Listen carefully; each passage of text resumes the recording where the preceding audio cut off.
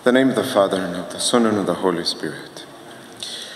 Well, we gather today at Mass to celebrate the sacrifice of the Mass in honor of Saint Joseph, because he was really a blessed man, a holy, just man.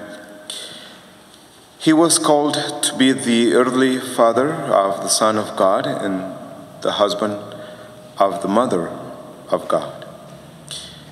He must have been in awe of this responsibility, and he must have at times trembled with holy fear in the face of so great a challenge.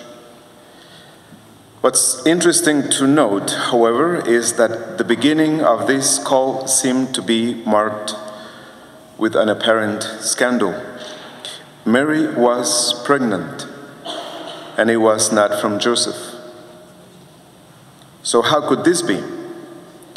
The only earthly explanation was infidelity on Mary's part. But this was so contrary to whom Joseph perceived her to be.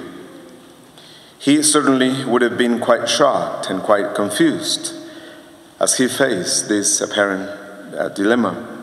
So what should he do? We know that he decided to do what he decided to do at first. He decided to divorce her quietly, but then an angel spoke to him in a dream. And after he awoke from his sleep, he did as the angel of the Lord had commanded him and took his wife into his home. One aspect of this situation to ponder is the fact that Joseph had to embrace his wife and her son in faith.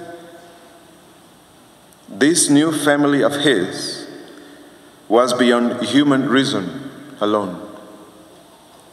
There was no way to make sense of it simply by trying to figure it out. He had to approach it with faith. Faith means he had to rely upon the voice of God speaking to him in his conscience. Yes, he relied on what the angel spoke to him in the dream. But that was just a dream. And people have all kinds of dreams. And most of them are very strange. So his human tendency would be to question this dream and wonder if this was real or not. Was this really from God? Is this child truly from the Holy Spirit? And how could this be? All of these questions and every other question that would have arisen in St. Joseph's mind could only be answered by faith. But the good news is that faith does give answers. Faith enables a person to face the confusions of life with strength, with conviction, with certitude.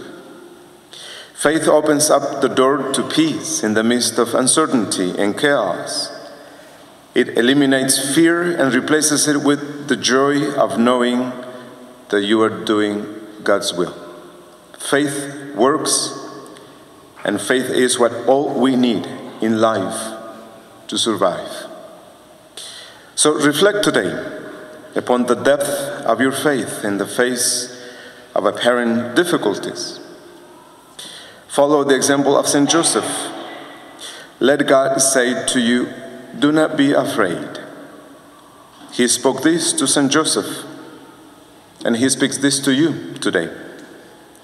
God's ways are far above our ways. His thoughts are far above our thoughts. And his wisdom is far beyond our wisdom.